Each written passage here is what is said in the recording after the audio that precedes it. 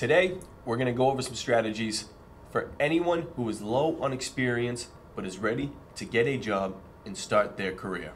All right, the first strategy we have for people with low experience is to start thinking of your shortcomings as your strengths. And what do I mean by that? Take, for instance, your salary, okay? If you are just getting started in your career, right, wrong, or indifferent, those with no experience or low experience usually start low on the salary totem pole, okay? Now that might seem like, it's kind of a bummer for me, but think of it. If you're looking for a job and you're a hiring manager and you're interviewing this person that has low experience, if you come off as very coachable, very intelligent, you have education of the position, right? That hiring manager might just be thinking, wow, I could be getting a major value here. I have maybe 1 or 2 years that this person could well outperform the salary that I have to pay them, okay?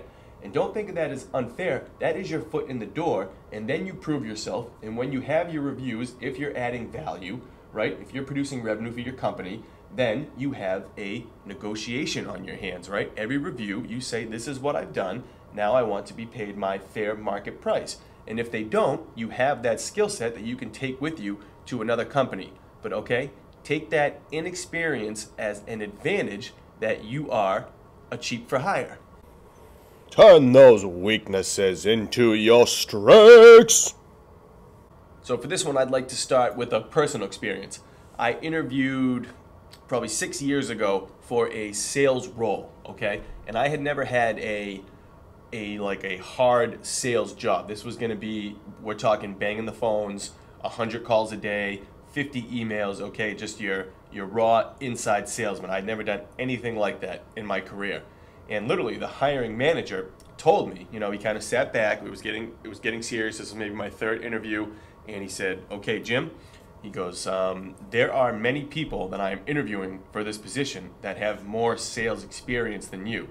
But I'm going to offer you this position because you seem very intelligent and also very coachable, okay? So what he meant by that was my lack of experience to him was a blank canvas, okay? So this person was great. This is still a mentor in my life. And he was so confident, and he had proven out that his sales training works so well, right, for his employees. He sees me, that he can train me, right, draw his painting on the blank canvas and make me an extension of himself, okay? What I didn't bring to the table was bad habits from a previous sales training, right? I didn't have bad coaching. That's going to be hard for me to shake, right? I had no preconceptions about what this role means, right? I was open. I was willing to learn, and this manager really liked that. So again, maybe that lack of experience where it's viewed as a negative, turn that into a strength that you bring no bad habits or any poor previous experience, okay? You are an intelligent blank canvas, and if that manager is confident in his training abilities, you are someone that can be easily trained and then carry out the mission. Okay, guys? Again, view every perceived weakness of low experience as a strength. I am a big fan of the phrase, you become the 5 people that you spend the most time with, okay? So let's say you just got back from college and you're reinserted to hanging out with your high school friends. If they're still talking and acting the same way you guys did when you were in high school, that's probably not moving you forward personally, right?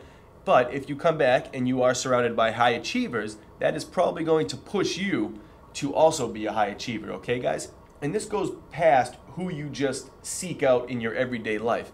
Think of your online presence on social media. Take a look at your Instagram or your Twitter. Look at the last 20 people you followed, okay? And then think of your profession and really what you want to become. What do you want your career to look like? Who do you want to be remembered for, right?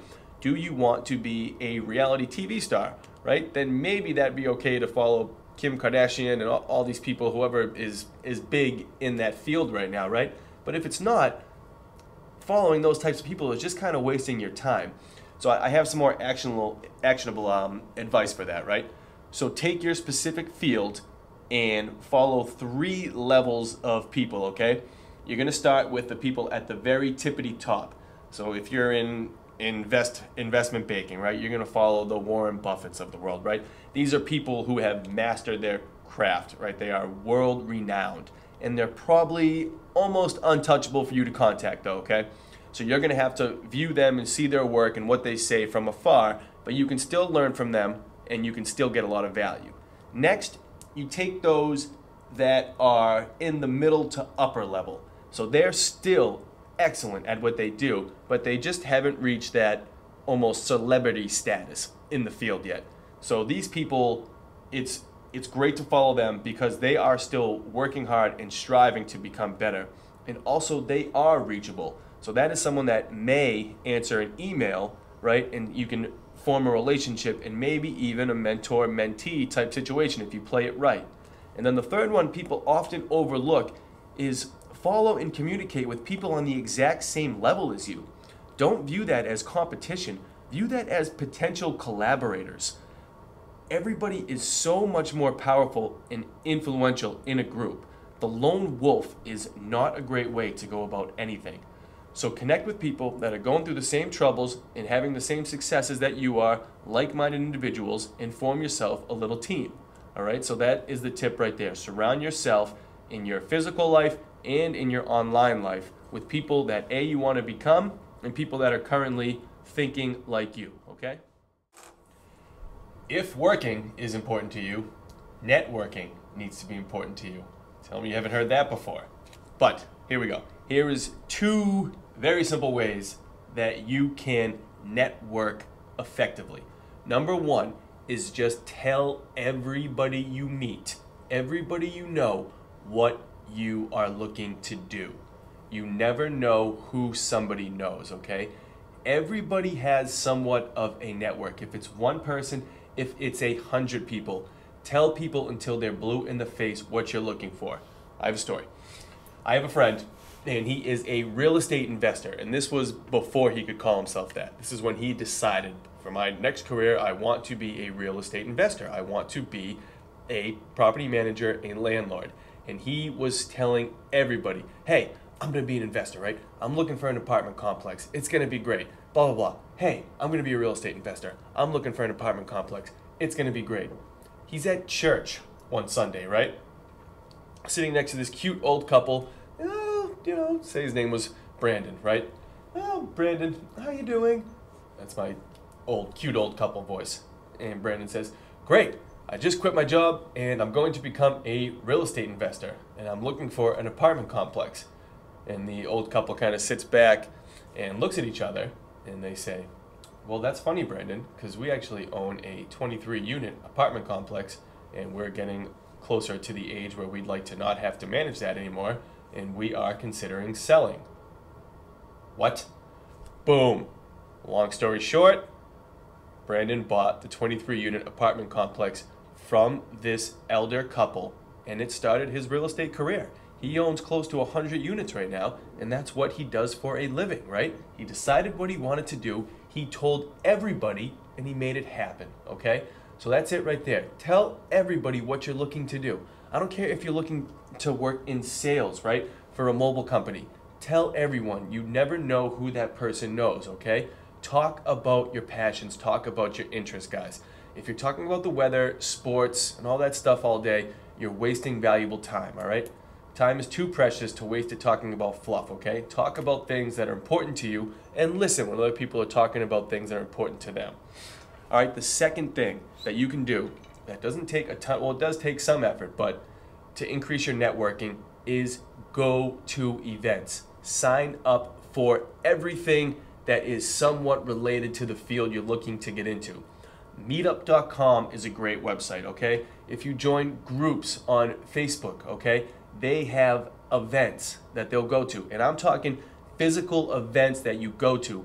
Volunteer. I mean, if you have a company that you really want to get in with and you reach out to how you can volunteer, if they're having some sort of corporate event, anything. Can I set the tables up? Can I take the tables down? Can I check people in, right? At the board meeting, can I take notes? Volunteer anything. Get your face out there. Get in front of people. Guys, I can't stress enough. In this digital world, these items, yes, it's important to network with these type of things, but these can realistically only get you started, okay? To finish and complete your networking, you need to use this. You have to be out there, guys. You can't be behind a screen all the time. You got to get boots on the ground and actually meet people and offer value. Don't be going around asking for everything. Be going around offering. And when somebody that knows something starts talking, listen. All right? So there it is. That's just, yes, you need to network. And 2 big tips are show up, go to things, and tell everybody what you're doing and what you're looking for. They want to see who you're going to be every day. You are, let's face it, when you join a team, when you join a company, you are now a spokesperson for that company. I don't care if you're an engineer that's locked behind his screen all day. I don't care if you're the janitor. You wear that company badge. You are that company. So that's it, guys, right there.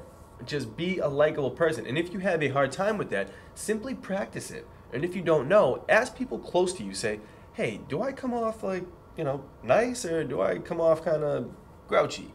And just work on it, guys, right? It's if you're excited and you're passionate about this position that you're applying for, you shouldn't have to work to fake that, guys. That should come out naturally. And if you're feeling it inside but having a hard time portraying it, yeah, simply practice it. So that's it right there, guys. It's a human relationships game, this whole career thing. And one of my biggest advice is simply smile and be likable. Say thank you. Listen when others are talking. Be respectable, guys. Right? No, I'm not breaking the atom here, right? This is simple stuff that sometimes we forget, all right? So that's all I have for now. Remember, no experience should not be an excuse for no job. Take your weaknesses, use them as your strengths. Build your network, okay? And get excited and get passionate about the thing that you are pursuing. And go get it, guys. And smile while you do it. Thanks for watching. Job experience number 2. Lifeguard, YMCA. Yeah.